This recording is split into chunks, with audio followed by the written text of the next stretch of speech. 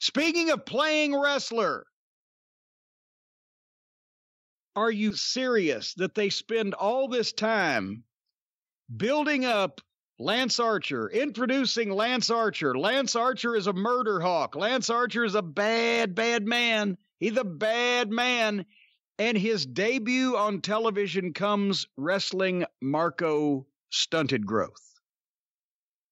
The visual alone already put Lance Archer in a comedy spot. Then, and by the way, the Jake's promo was great. It's too bad Archer can't do that promo, because then he might actually get over, because Jake does a great promo at getting Jake over. Archer comes out, he lays out a crew member that they don't even catch on camera, and then the guy's just laying there, and it's goofy.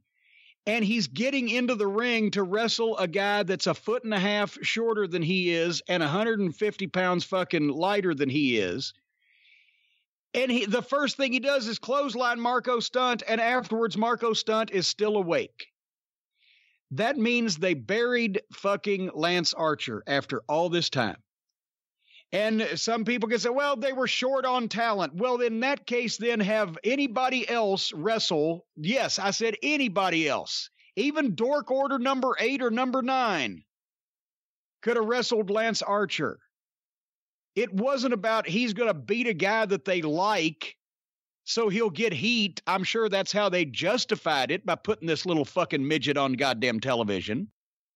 But in actuality, it once again made it look ridiculous. He toyed with Marko Stunt, but it buried Lance Archer in the process that Stunt would live through any of this. I wrote down in capitals, why would this match be made if it was a real occurrence, if this was a real sport? Why would this match even be made? This can't be taken seriously. Archer looks like an idiot. And then after Stunt had taken bump after bump, he starts running away, 0 to hero, and then actually starts rocking him. The stick and move. He's got enough after he's been clotheslined and been suplexed across the ring and been whatever the fuck else this guy's done to him, that he's got enough energy to do all of that and then start rocking fucking Lance Archer. Embarrassing. And then finally, Archer chokeslams him. Boom. Picks him up. And then forward slams him. 1, 2, 3. After a Lance Archer chokeslam on this little fucking goof, he should have been such dead weight because he was completely unconscious. You couldn't pick him up and hit him with that finish. So he should have just hit him with the fucking finish first. But by that point, it was a lost cause. And then he fucking comes back and flings Marko Cunt into a group of catchers that were standing there at ringside specifically to catch him. And did I see my little dog Pockets laughing about getting wiped out by Marko Stunt? When he was on the ground, little dog Pockets was laughing. I didn't notice that. That's what it looked like to me. Somebody else can go back and look, and if I'm wrong, I'll admit it. But why would you do this to Lance Archer? After you've spent all that time trying to make something out of this fucking guy, and he's involved with Jake the Snake, and they've come out and confronted Cody, a top guy, and then his debut of all is against a fucking small child to make just everybody laugh and giggle about it to begin with. I don't get it.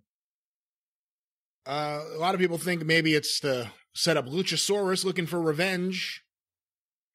Well, that's the worst thing they could do. Lance Archer versus Luchasaurus. We've established that the fucking dino douche, as MJF called him. And by the way, I was watching this fucking program because I was afeared I might miss MJF if he was on. There was no such luck. He was having a party on Twitter, if you hadn't noticed.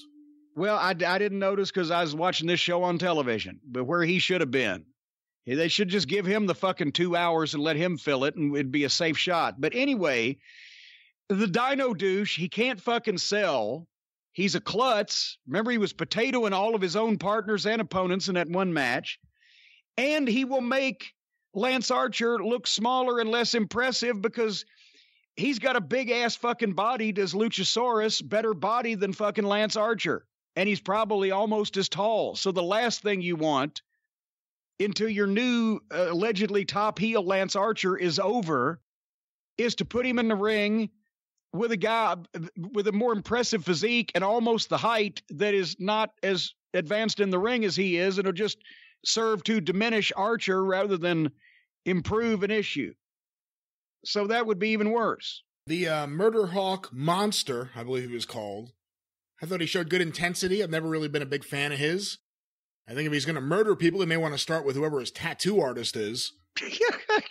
But you've talked about the last few weeks, the Jake promos seem to be putting Jake over more than his actual charge. Well, they don't really put Jake over more. They just get Jake over more.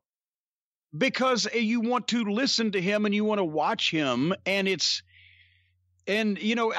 some of it's not even Jake's fault. It's just that Jake is just a more interesting fucking evil human being than these other fucks. Take Marko Stunt out of the equation. You have Lance Archer making his debut, showing his intensity, just killing the guy, except for the stupid moment where all of a sudden he gets a little bit of offense in Marko Stunt. Did you feel Jake was missing at ringside? I mean, that was the big thing I was thinking watching it. It was like, okay, they're getting him over to the best that they can as a killer heel. Was Jake really needed at ringside for that? And I thought it was no. I didn't think that there was anything missing not having Jake there. Well, there wasn't in terms of the match because Jake wouldn't have done anything in this match. He shouldn't have done anything. If he had interfered, then what are they going to do? Have Jake interfere to help Lance Archer beat this fucking idiot? No, but if you're selling a package, the whole package needs to be there. Even if it was in Atlanta TV, if it was a squash match with two job guys in the Midnight Express, but I was off having knee surgery, people are like, where's Cornette? It takes away the package you're selling. It doesn't mean that Jake needed to be there to add anything to that match, but if you're going to sell Jake and Lance Archer together, they always need to be together. Obviously, they couldn't be because Jake is a senior citizen like me and couldn't travel or couldn't be there, whatever, so I understand that. But does it hurt? Yes, a little bit, because you always want to see what you're presenting on TV together. So he should have been, but he couldn't. And we're not going to take points off because he couldn't be in this instance, especially if nobody told him where Parts Unknown was. Jake's probably immune to coronavirus. The guy drinks his own piss. Oh, boy, I tell you, with the health issues that he's had, I'm sure he has some fucking susceptibility to something. But anyway, so they bury poor Lance Archer by trying to get him over and just not knowing how to do it and using the wrong people.